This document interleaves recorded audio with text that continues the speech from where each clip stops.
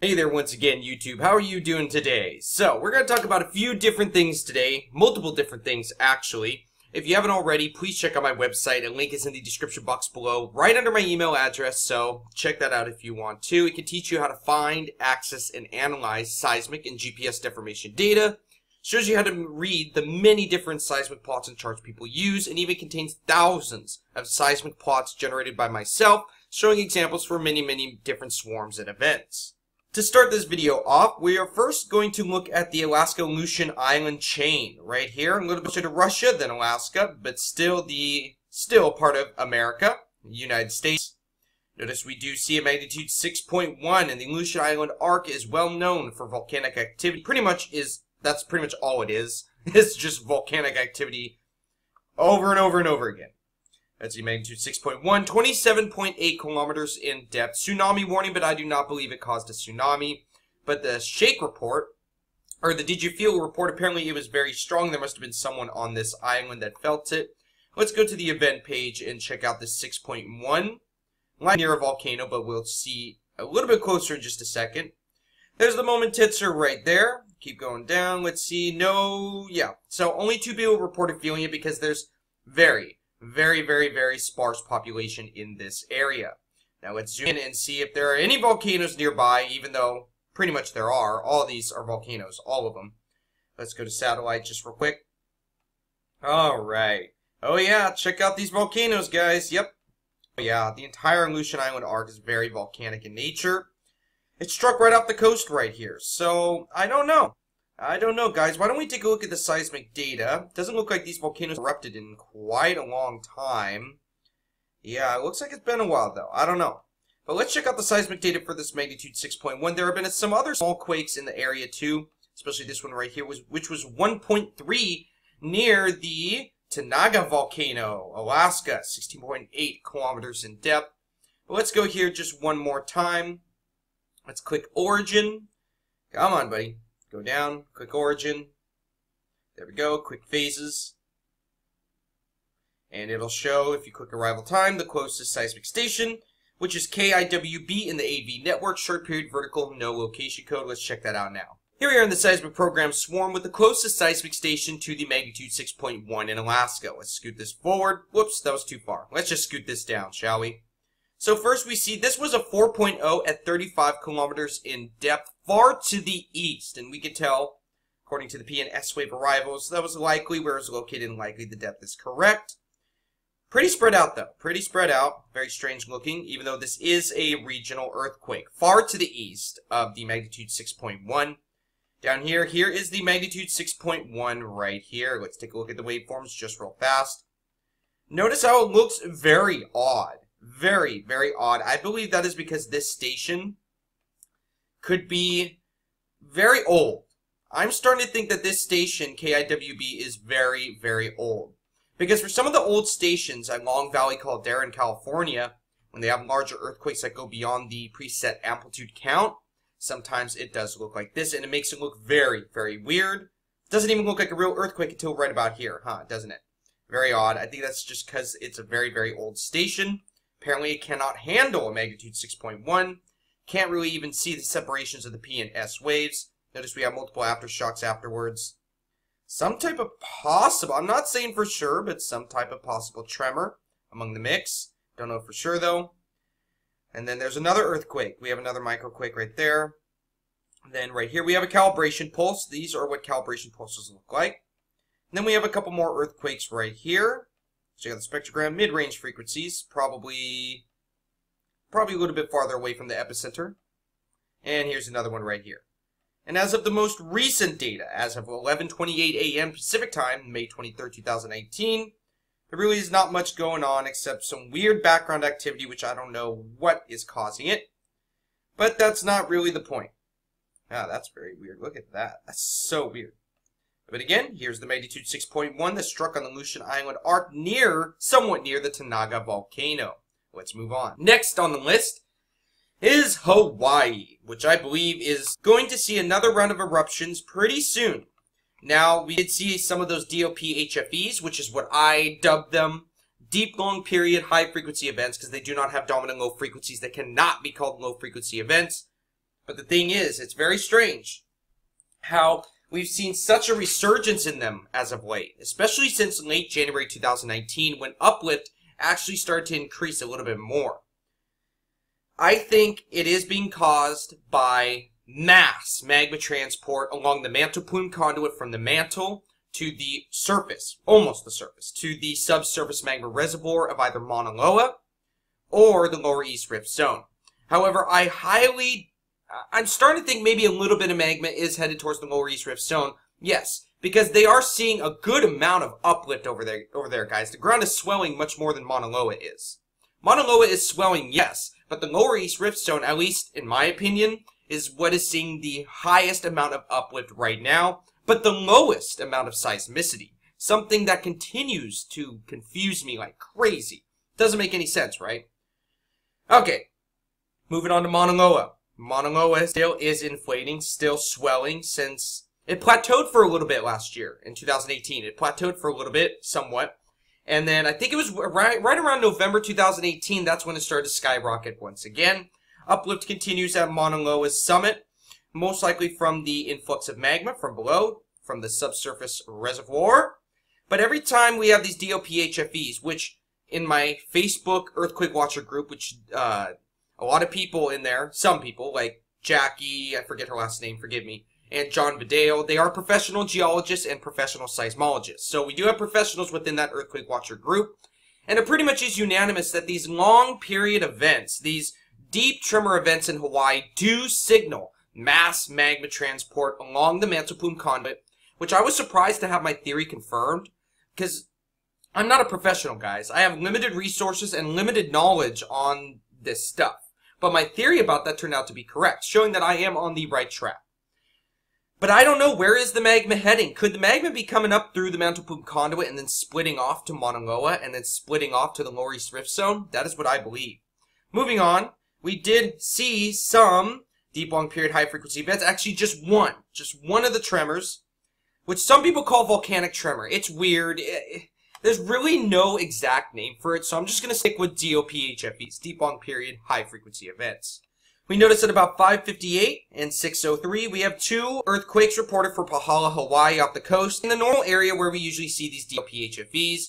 Let's zoom in just real fast. So this is the normal area where they usually occur, right in this area, but at a very deep depth. The deepest one I believe I saw was 58 kilometers in depth. That's very deep for any of these to be related to volcanic activity. Obviously, they are related to volcanic activity. But every single time we have a big resurgence in these, such as, I forget the date. I believe it was the 19th. Was it May 19th? I forget. Please correct me, but I did a blog post and a video on the DLP-HFEs.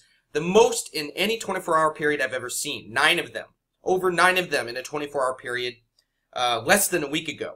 And then just a day or two afterwards, right after the magma likely crept up to the surface, we saw a big resurgence in seismicity along Mauna Loa's summit, and I believe there were also some quakes down near the, the Southwest Rift Zone. So I think that seismicity is directly correlated to these events right here and the magma that is coming up to refill Mauna Loa's reservoir. Now, I do have a friend that lives somewhere up in this area, and you can tell lava flows don't just go to the east. They don't just go to the southwest. Look at this. They can also go all the way down here, guys, all the way to the north. They're going to go all the way to the north, but usually Mauna Kea is pretty safe. I don't think I've ever seen any lava flows from Mauna Loa go towards Mauna Kea, really. But I think that's very interesting. Notice it's a 3.0, one of the largest magnitudes for DLP-HFE. And we'll take a look at that in just a second. It was pretty strong. Going from 48.5 kilometers in depth, the first magnitude 2.3 as part of this tremor sequence, and then 47.7 kilometers in depth, striking a little bit larger. So it was getting shallower, and it was getting a little bit stronger. So we know that is showing that magma is coming into either Mauna Loa or the lower East Rift Zone. I really don't know. It could be going into both. So let's take a look at the seismic data just real fast. And real fast, here's the past 24 hours for seismic station HTCD. This is the web recorder on volcanoes.usgs.gov. Notice we see the tremor event right there, which I'm going to call DLP-HFEs, but you can call it volcanic tremor for short. Looks like there's possibly a second one right down there. Now let's go down. HTCD was this one right here. Let's go to the Mauna Loa summit. Let's go to PLAD at the Mauna Loa summit. Go to the past 24 hours. Look at how strong that tremor event looks on this station. I don't know why, but they somewhat look a little bit stronger at the Mauna Loa summit. Very strange. I don't know why. But there it is right there. Let's take a look at the seismic data from seismic station PLAD. And I am going to put an analysis page on my website soon about this, so don't you fret. That'll probably be up tonight. And we're also going to cover the Yellowstone swarm in just a bit, but let's take a look at this strong tremor event. One of the strongest that I have ever seen. One of the. I believe on January, 27th, 2019? I believe somewhere around there, late January 2019. That is when I first discovered these events. And very strong back then. I haven't seen one as strong as that. This might equal the one that occurred in late January, but let's check it out. Alright, here we have the seismic data from seismic station PLAD in the HV network. Right on the, I believe it's the northeastern portion of Mauna Loa's summit. Correct me if I'm wrong on that. But it's on Mauna Loa's summit. And sometimes they seem to be a little bit stronger, although they occur far to the south near Pahala, Hawaii. These DLP-HFE events, I said HFE, didn't I? HFE is high frequency events, and I said event afterwards. They're DLP-HFEs. That is my name for them. But the thing is look at this. Why does it seem a little bit stronger on the Mauna Loa summit when it's occurring far to the south? PPLD shows a good amount of strength, yes, but I'm surprised that it would show this strong at Mauna Loa, even at these depths. Could be wrong, but this is obviously showing mass magma transport along the mantle plume conduit. I already talked to the professionals in the Pacific Northwest Seismic Network group. It's not a PNSN group exactly on Facebook, but we do have some professionals from PNSN in there, which is great. And they pretty much confirmed my theory that this is correct from the mantle plume conduit, showing recharge of magma going into either the Lower East Rift Zone or Mauna Loa. This DLP-HFE started with a very strange earthquake. Notice that I believe they labeled this as a 2.3. Let's see, where is it? 2.3 at 48.5 kilometers in depth. That's pretty deep. And then it started going this way. Notice how they usually travel this way, almost looking like they're going straight to Kilauea. But the Kilauea summit is not seeing a big resurgence and uplift. It is not. It might be swelling just a tiny bit because everywhere else is basically swelling. Mauna Loa is seeing uplift. Lower East Rift Zone and Middle East Rift Zone is definitely seeing a good amount of uplift as well. But Kilauea summit seems to be the less of the three. Very interesting. I don't know why. Kind of looks like the magma would be heading there, but for some reason it's not. Again, the 2.3, 48.5 kilometers in depth at 558.15. 558.25 because the station's a little bit farther away. Let's see. Actually, that's only a few seconds of a difference, so we know this is the event that they were stating. As usual with PLAD, we see a lack of lower frequencies. For some reason, with many of these DLP-HFEs, we see a lack of frequencies for some weird, odd reason. Although most of the other stations in Hawaii show the lower frequency band, of course. For some reason, PLAD shows mid-range frequencies, which is very weird. I don't know why that is. But again, we did see a very strong, quote-unquote, volcanic tremor event. Multiple earthquakes in the mix, along with a background tremor, signifying the ascension of magma within the mantle plume conduit.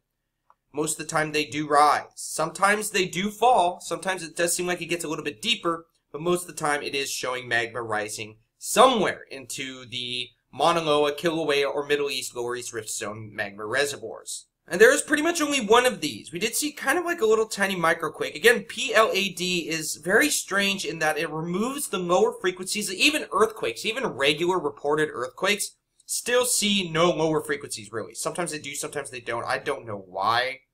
But let's zoom out. It looks like we possibly have another DLP-HFE right here. It did show on PPLD, so I'm thinking this is another one, but very small. Very, very small. Yep, that definitely is one. Let's see. Yep.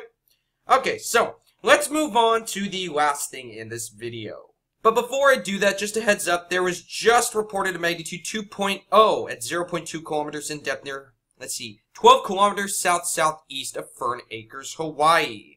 Pu'u'o is right here. It's just to the, I'm going to say, east-northeast of Pu'u'o. Lower East Rift Zone is right in this location right here. Just a little tiny 2.0 just reported, but let's move on. Alright, so he reported on the magnitude 6.1 in Alaska, 27.8 kilometers in depth. Apparently is pretty strong, but luckily there were not that many people around to feel it. More possible volcanic tremor events, not low frequency, long duration volcanic tremor, but those mid to high range frequency volcanic tremor events. I mean, really, it's not typical volcanic tremor. Because I tell people to always watch out for volcanic tremor anywhere between 1 Hz to 5 Hz, the dominant frequency range of volcanic tremor. That's for the long duration kind, the kind that pretty much is like a background tremor, kind of like what Veniaminov saw, and kind of like what Mount Etna sees a lot. But this type of volcanic tremor is strange, the DLP-HFEs. I guess it could be called volcanic tremor, because really if you think about it, it is a tremor, and it is volcanic in nature. So technically, yes, it can be called volcanic tremor. But see, that's the thing with seismology. Certain terminology can be used for a widespread range of different events. So it gets kind of confusing. Whenever you state volcanic tremor to someone, they may be thinking of that low-frequency background tremor, or they could be thinking of these DLP-HFEs in Hawaii. So really, there needs to be a change with the terminology in seismology. And by the way, in Nevada, they saw magnitude 4.2 near Warm Springs, Nevada, 14.8 kilometers in depth. Let's just take a very quick look at this before we go to Yellowstone, shall we? Only 4 people reported feeling this. This is the moment tensor right here, fault plane solution.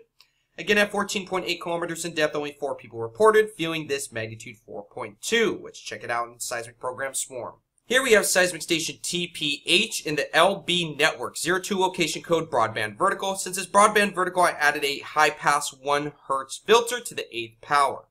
Now let's scroll down. This is the magnitude 4.2 at, what was it again? I forgot. 14.8 kilometers in depth. That's this one right here. In my opinion, looks like a normal run-of-the-mill tectonic event, but we see it downwards going P-wave from this station, just barely showing dilatation. Which personally, I do not know what dilatation means. I just know that that's what a downwards going P-wave means when shown on a station. But for myself, I don't know what that means just yet. This right here, I don't know what this is. At 8:53:15, let's see if this is a teleseism, or at least a regional earthquake. At 18, or what was it? Let's see, 8:53:15. At 8:53, is it this one? 8:53, yes, it is. The magnitude 6.1 in Alaska, which will show on basically all the seismic stations of the world. Basically, any earthquake magnitude 5.5 and above likely will show on most or all of stations in the world, especially if it's like a magnitude 7 or 6.5. But again, at 8:45, we see the 6.1 struck Alaska. And at 8:53, that is when we saw the teleseism arrive on here. I'm surprised the frequencies are a little bit higher than what I would expect, but you can tell this is the event. Because if you go back to 6:45, or 8:45, excuse me, notice there's no actual teleseism from the event. But if you go forward, 8:53, there it is, because it takes a good 10 minutes to reach this station in Nevada, all the way from Alaska. But that's not really what I want to talk about. Let's just go forward, shall we? Anything else interesting? Got these very strange events right here. Don't know what they are. They do not look real to me. Just a little too, I don't know. I don't know what that is. But let's move on just to the earthquake, shall we? Going forward, some of those very weird, almost low frequency background tremor. And then we see the magnitude 4.2. Are there any aftershocks? Are there any aftershocks? No aftershocks. Just the one. And then this strange, really strange background tremor, which actually does not have any lower frequencies than what is shown right here, which is strange. I don't know what that is. Again, not many aftershocks. Let's go to the most recent data available. As of 11:48 a.m. Pacific Time, May 23rd, 2019. Not really seeing any more earthquakes. I'm looking, that might be an earthquake. That's questionable. That could be an earthquake, but to me that looks more like surface noise. But then we still have this very weird activity at around 5 Hertz, going up to about 6 Hertz. So, I don't know. Very strange. So, let's move on to Yellowstone. And real quick, I just want to put out a warning to everybody that lives on the west coast of the United States, particularly in Oregon and Washington State. ETS, tectonic tremor and slip, has been acting very erratic lately. Even the professionals admit it is early, it is acting erratic, and it is something that they have really never seen before in tremor research, ever since 2002. Now, 2002 to right now, 2019, of course, that is a very small range of research compared to a lot of other research in seismology, right?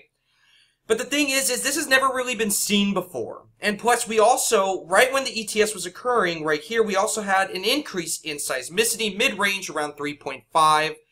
right around that magnitude, around 30 to 40 kilometers in depth along this area, along the locked zone of the Cascadia subduction zone. Now that doesn't mean anything too much. I'm not saying that a megathrust event is happening, but even the professionals are getting a little wary of what is going on recently with the ETS, and it's very strange. It is acting erratic, and then we also had some earthquakes in the locked zone of the Cascadia subduction zone in strange locations right along this edge. Right down here, we had one right here, then right up here near Nia Bay, and then there was like a very small one right here, and then we had the 3.6 in Oregon right about this location right here.